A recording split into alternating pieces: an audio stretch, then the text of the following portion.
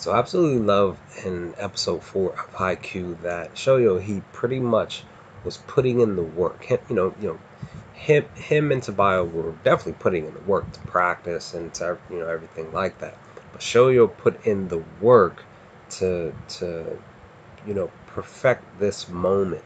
Um, even if it was a moment that basically was I want to say like it was it was basically like muscle memory, and with me saying the muscle memory part, to see that he when he spiked the ball, his eyes were closed at the time, to where he was able to get the he was able to spike the ball over, um, you know, and get the get the point that they needed in this game here.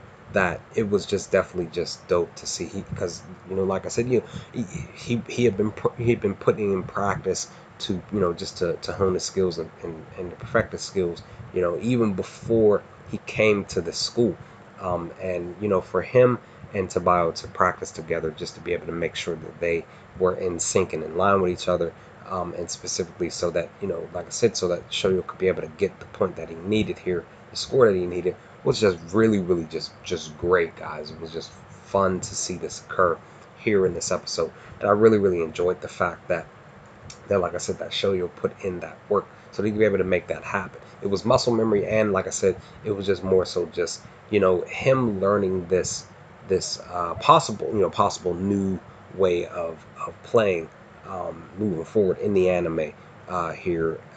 That definitely took me by surprise. And of course, it took it took a lot of people by surprise here in this room, during this game, where he, like I said, when he spiked, when he spiked the ball and got the point, that he wasn't looking. He just did it off of instinct, and that was just really dope. He was just practicing and putting in the work, like I said, so that he can be able to hone his skills and get better up to this point, to be able to make this moment happen. It was just very fun, very dope to see, guys. I really enjoyed episode 4 in its entirety, but this moment was definitely a dope moment indeed.